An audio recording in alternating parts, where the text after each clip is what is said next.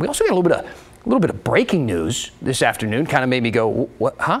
Okay, you remember that story of the false accusation that Commissioner Joanne Hardesty was involved in a hit and run? Well, that whole story got even bigger and even worse, I guess, is a better way to put it. To be very clear, it wasn't her at all. She didn't hit and run anybody. This false information came from the initial police report, apparently leaked by someone at the Portland Police Bureau.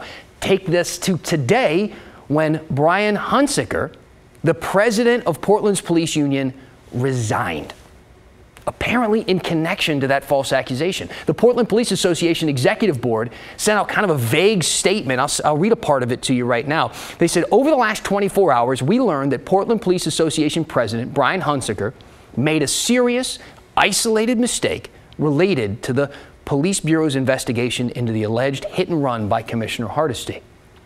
We apologize to Commissioner Hardesty for that mistake and will be reaching out to meet with her personally. So the statement doesn't really have any specifics.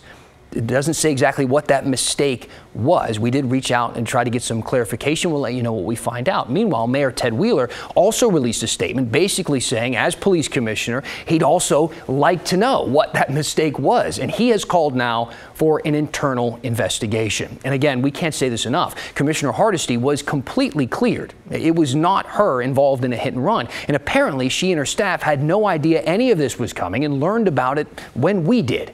And in a statement, she said, Mayor Wheeler and I agreed that the scope of the impending outside investigation into the Portland Police Bureau will not only get to the bottom of this specific politically motivated leak, but will also look into potential political and racial bias, as well as potential ties to white supremacists within the Portland Police Bureau.